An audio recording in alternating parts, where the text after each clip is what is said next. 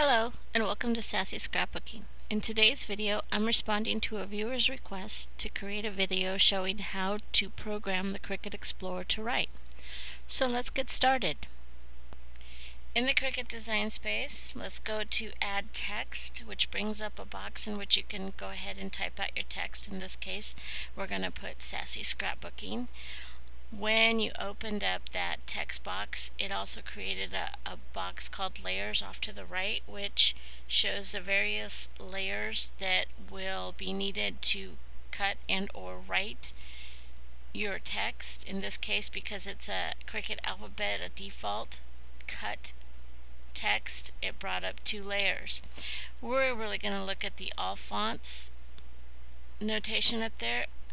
Of the all fonts, there's one called has writing style.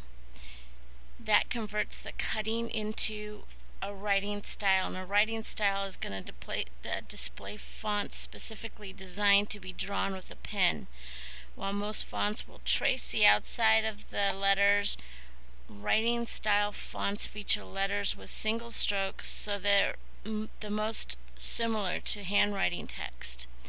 And I always go back and I highlight, or I change the color of my writing style text to the dark midnight, just because it's easier to see on the screen. You will also notice that the edit box gives you the sizes, so you have your width and the height of the text that you're working with. So let's go in and add another text and type in Sassy Scrapbooking. And then we're going to go back to the fonts and choose another font. You'll notice that there are fonts in there that can be purchased. I haven't done that. I'm just using my subscription fonts. So now I'm going to choose Ashley's Alphabet and go back to add another text, and this time I'm going to use Baby Steps. And then I'm going to use the letter spacing to bring the letters closer, because it looks like, it doesn't really look like handwriting. There's too much space in between the letters.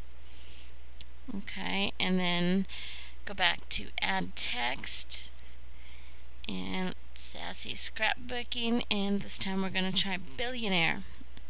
And again, I'm going to adjust the letter spacing because there's just too much space in between the letters, and I really want it to look like handwriting.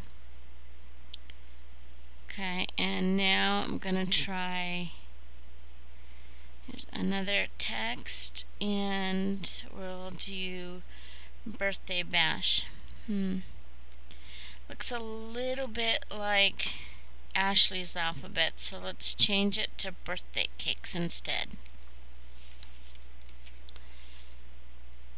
And then what I'm going to do is I'm going to go ahead and add more text and do Cake Basics, and another text for Country Life, and last but not least I'm going to try Don Juan. And then I'm going to send it to my Cricut Explorer and see how they print. Before sending to the final print, what I'm going to do is move this text down to the bottom. Just for the purposes of this video, I want them lined up one after the other. You'll also notice on the left hand side, the one and only matte that we're looking at shows the icon that it's for writing. It is not going to be a cut. So let's go ahead and send it to the Cricut Explorer and see what our final results are. And the Cricut is off and running. I am going to go ahead and speed up this video because I know you don't want to sit through 6 or 8 minutes of watching it print. You'd rather just see the end results. And I also do want to take a second to mention that the pen that I'm using in this video is a 4-ray Style Mark pen. It's a fine tip pen. I have a previous video out on my YouTube channel that kind of just highlights the 4-ray Style Mark pens that I did pick up at Office Depot. They were $8 for a pack of 12, and they work extremely well. They fit extremely well. If you bought a pack, I know you'll be pleased, and they come in a variety of colors. And this brings us to the end of my video. I want to take a moment and thank you for watching my video at Sassy Scrapbooking. Please subscribe to my channel and watch my other videos. I will continue to add new videos as my adventures with the Cricut Explore continue. Bye for now.